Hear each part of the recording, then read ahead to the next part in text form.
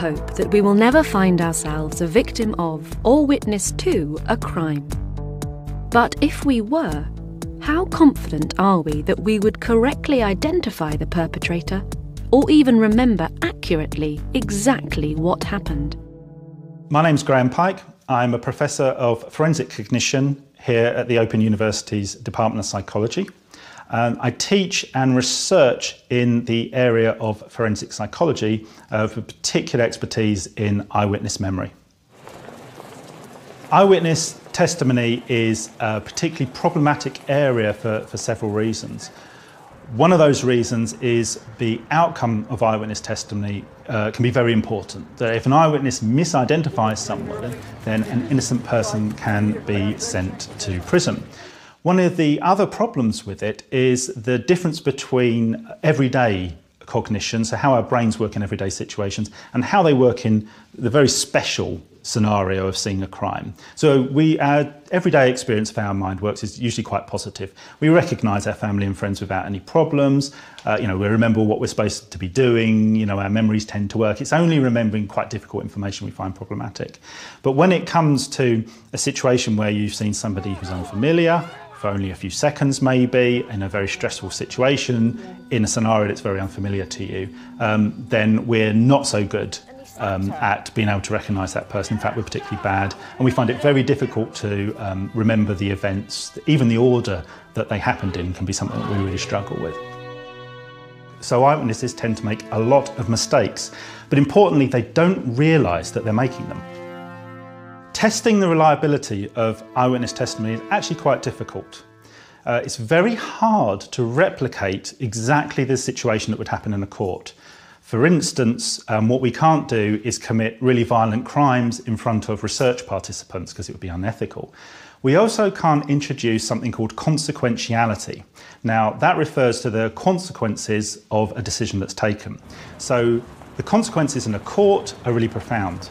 What an eyewitness says can lead to somebody being convicted, to somebody walking free who committed a crime. There's no way really of replicating that in a research setting.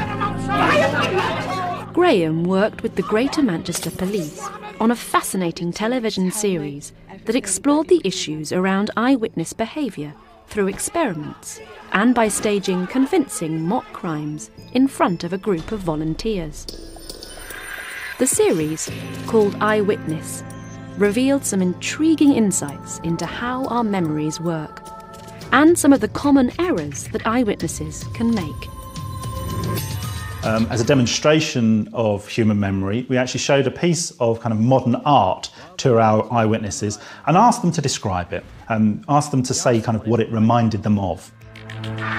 You could say it was fan-like in its shape. You got like the spokes, that could be like a bicycle wheel. A few weeks later, we then got them to draw from memory that piece of art. And what we found was that rather than replicate the piece of art, what the people tended to do was replicate what they'd said it looked like. So if the person had said, well, it kind of reminds me of a bicycle wheel, then what they drew was a bicycle wheel. So what they'd done was interpreted that piece of modern art as what it reminded them of, but then remembered it in terms of that. So not exactly how it looked, but what it reminded them of. And it was that they reproduced. You'd given the picture.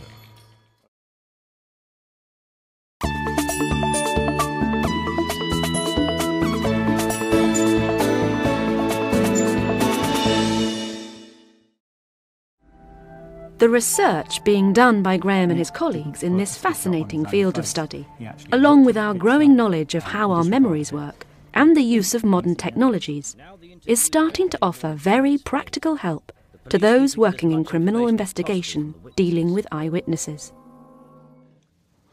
There were some really good examples of eyewitness errors that were made in the Eyewitness series. The second crime that we staged was an armed robbery with most of the people wearing ski masks, so that you couldn't see any, like balaclavas, you couldn't really see anything in their face, but there were eye holes. And one of the eyewitnesses obviously remembered that the eye region of the face was somehow different, and his brain constructed a story to try to explain that. But rather than say the person was wearing a ski mask, he thought they were wearing sunglasses. And it wasn't just the fact he said they were wearing sunglasses, which was completely wrong. He went into great detail about what sunglasses looked like. So he described the brand, he described the shape of the lenses, he described the colour of the bits that go over your ears. But all of that information was completely made up. His brain had constructed. And what was really, I guess, surprising and really illustrative of one of the problems with eyewitness testimony is he completely believed it. For him, the experience of remembering the sunglasses which didn't exist was exactly the same as the experience of remembering details that did exist. Pretty sure he was wearing sunglasses. My work and other research in psychology really, I think, has two things to offer.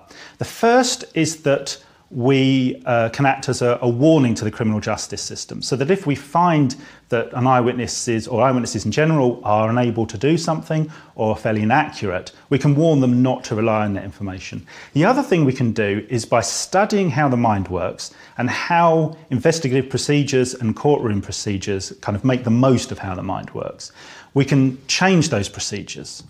Improve them. So hopefully what we can do is improve the accuracy of the information you gain from an eyewitness to try and stop an eyewitness identifying the wrong person, to try and help them remember information more accurately and more completely. One example of that are the video identification parades that are used in the UK. It used to be prior to 2003 that a police officer would have to scour the streets trying to find about 9 or 10 people that looked just like the suspect, and that's a very hard thing to do. And we know that those parades tended to be quite unfair on the suspect. With the video identification system, there's a very large database of thousands of faces that can be searched, and you can put together a parade based on that database. Technology is also helping in terms of what's known as facial composite images, so EFITs and PhotoFits. The original systems, such as the original PhotoFit and Identikit system, were found by psychologists to be very inaccurate because they really didn't work in a way that kind of made the most of human cognition. So the way we remember faces is we remember the whole face. We remember it what's known as holistically, which means the whole face. But the way those early systems worked was to try to get people to construct a face by picking out, first of all, the eyes and then a nose. You'd look through hundreds of eyes and try and pick the right one. Now, memory just doesn't work like that. You find it very hard to pick out somebody's eyes, particularly if you don't know them well. So modern systems have been introduced, computer systems that are based on knowledge of how human psychology operates, so that now what you see is a whole face, and you kind of create an image of the suspect by manipulating the whole face. So forensic psychology is informing the criminal justice system and helping to improve police investigative procedures all the time.